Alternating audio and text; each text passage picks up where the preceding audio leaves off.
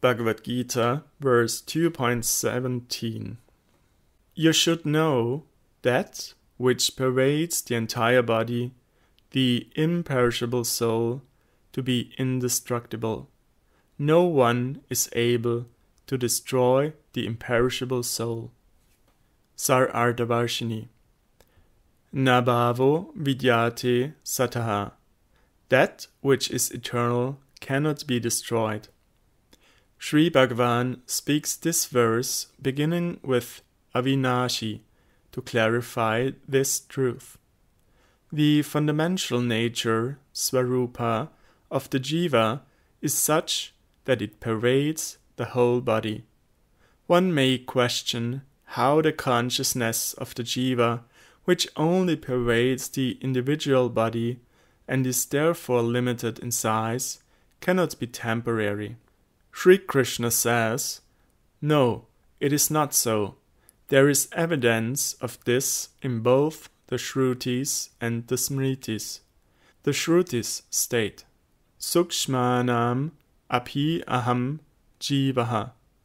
Among subtle objects, I am the Jiva. Shrimad Bhagavatam 11.16.11.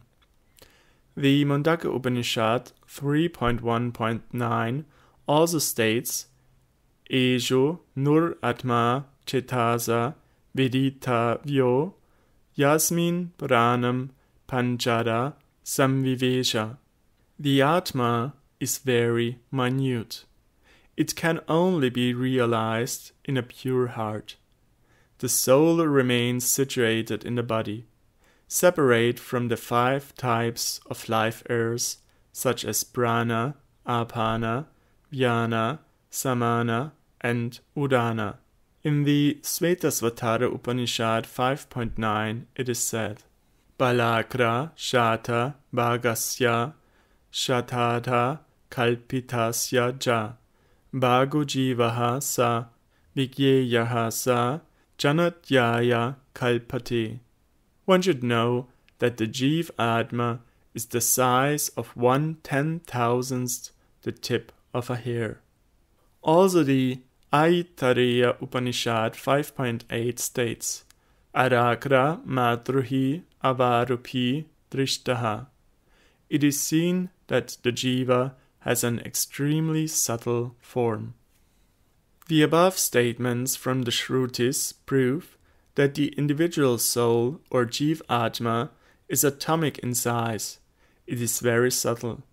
Just as the entire body can be nourished by applying a potent herb or placing a precious gem on the head or chest, similarly, the Jiva Atma is able to pervade the entire body, although it is situated in one place.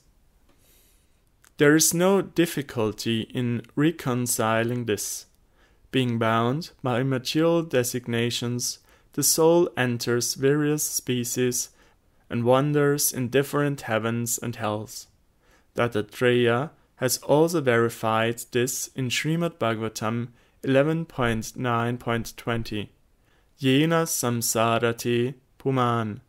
The Jiva Atma wanders throughout the material world.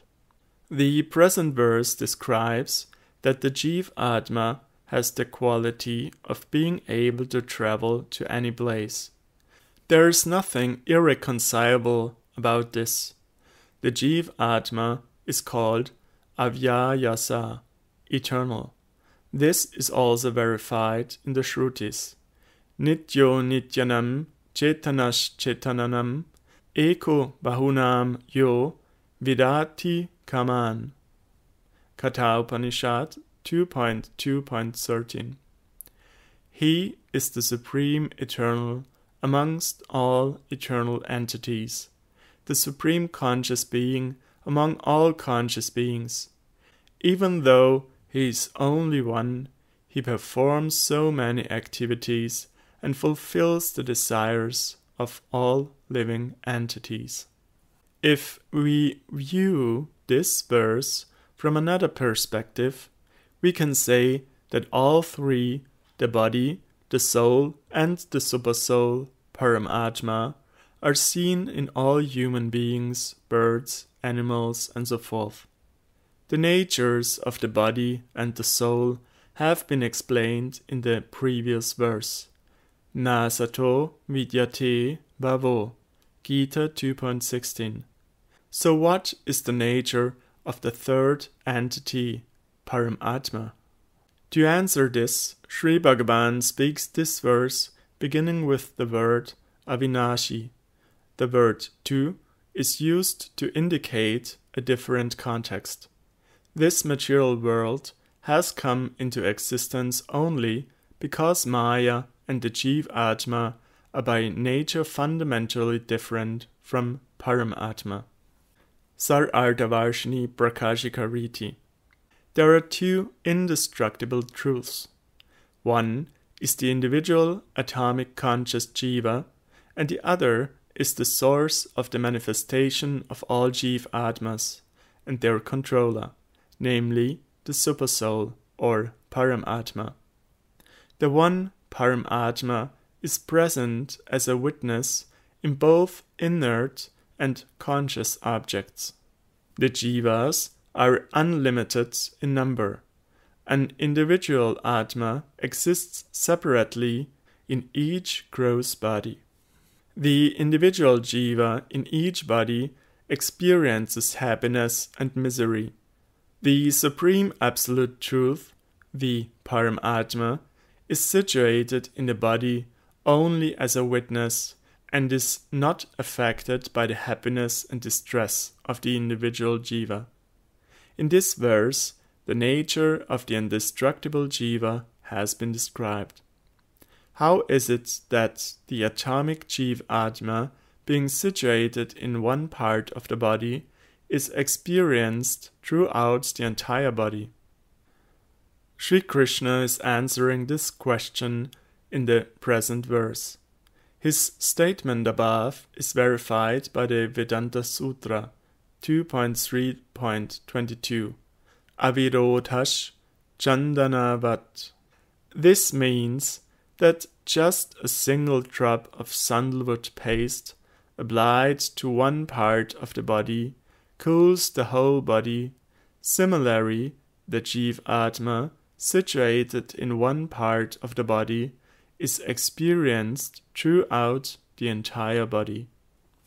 This is also verified in the Smritis. Anumadropi ayam jivaha svadehe vyapya tishtati yatha vyapya sharirani hari chandana viprushaha. Just as a drop of sandalwood paste applied to one part of the body gives pleasure to the whole body, similarly the Jiva-atma, being situated in one part of the body, pervades the whole body. If the question is asked, in which part of the body does the Jiva-atma reside? The answer is within the heart. Riti hi esha atmeti sat prashni shruti. This is also stated in the Vedanta Sutra 2.3.24. Gunat va lokavat. Like light, the Jiva-atma, by its quality, pervades the whole body. Although the Jiva-atma is atomic, by its quality of consciousness, it pervades the entire body. Just as the sun, situated in one part of the sky, illuminates the whole universe, similarly, the Jiva-atma also pervades the whole body. This has been stated by Sri Bhagavan himself in the Gita 13.33.